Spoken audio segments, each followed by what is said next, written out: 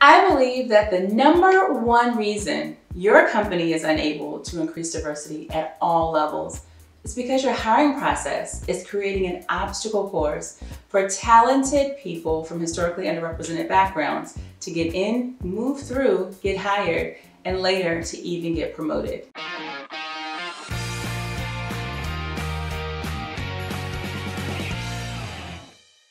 Hey recruiters, I'm Jen Tardy, and you're on the Diversity Recruiter Central channel, where I teach you everything that you need to know about diversity recruiting. In today's video, I'm going to share with you 6 similarities between an obstacle course and your hiring process. One of the things that I do want to mention first is that whenever I talk about historically underrepresented populations or marginalized groups, I'm referring to people of color, women, people with disabilities, those who identify as LGBTQ, and veterans. These populations know very well the feeling of living at the intersection of being both ambitious and feeling or being treated as different. And that's a really big deal. Different to what, you might ask?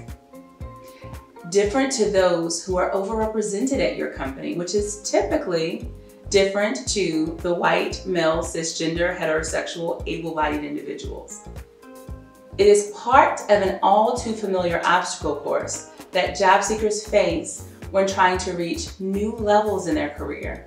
We're on a mission to help to make it easier for job seekers and employers to meet, engage, and forge hiring success. Go ahead, like, comment, and subscribe to the channel to help you to better identify the barriers marginalized groups face when trying to get hired and when trying to get promoted, so that you're able to remove those barriers at your company overall. Are you ready? Let's go.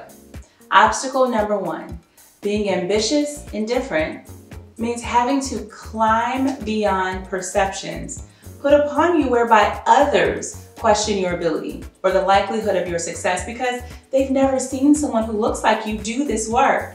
Many times the lack of representation has more to do with historical discrimination or discriminatory hiring processes than one's ability to get the job done. Obstacle number 2, being ambitious and different means running through the psychological harm caused by culturally incompetent leaders and the smoke of gaslighting while trying not to come out traumatized or damaged on the other side.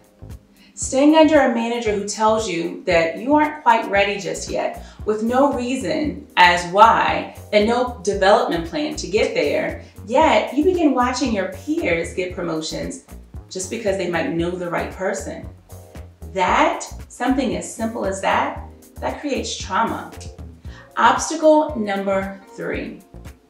Being ambitious and different means jumping over landmines of what's appropriate versus inappropriate behavior that's only based on standards of professionalism that's rooted in whiteness and middle-class norms. I want to say this again for the folks in the back of the room. Many standards of professionalism are rooted in whiteness and middle-class norms. Think about beards, for example.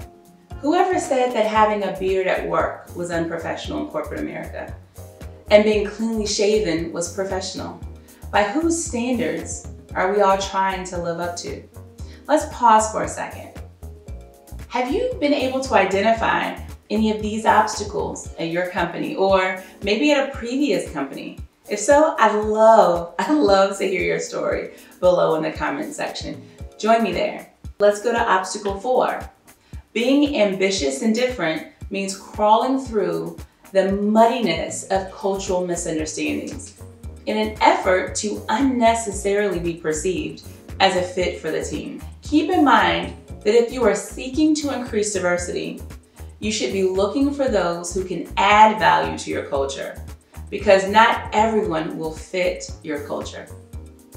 Obstacle number 5, being ambitious and different means swimming through seas of microaggressions where people misuse adjectives and disrespect pronouns. Don't address me as diverse or the diverse candidates. Diversity is not because of me, it's because of our group. And respect my pronoun even if you don't understand the need.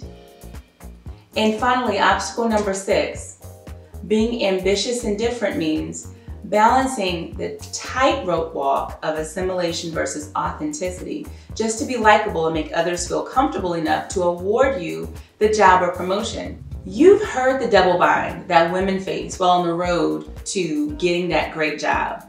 Being likable versus too aggressive versus not aggressive enough, all in an effort to get a job or a promotion. It can feel exhausting. That was a lot, right? Imagine going through this so often that you get used to this feeling. No one should ever have to get used to this feeling at all. Learn to help to dismantle these obstacles. Now, I truly hope that you enjoyed today's video. I'm telling folks about our newest ebook called The Hiring System and its Hidden Obstacle Course. This ebook provides you with 113 thought-provoking questions to guide hiring managers and recruiters in identifying systematic hurdles, obstacles, and barriers that underrepresented populations face when trying to gain employment. You can find the link in the description below. Be sure to download your copy today. If you've enjoyed today's video, don't forget to give it a thumbs up. I'm Jen Tardy. I'm your diversity recruiting coach. I will see you in the next video. Take care.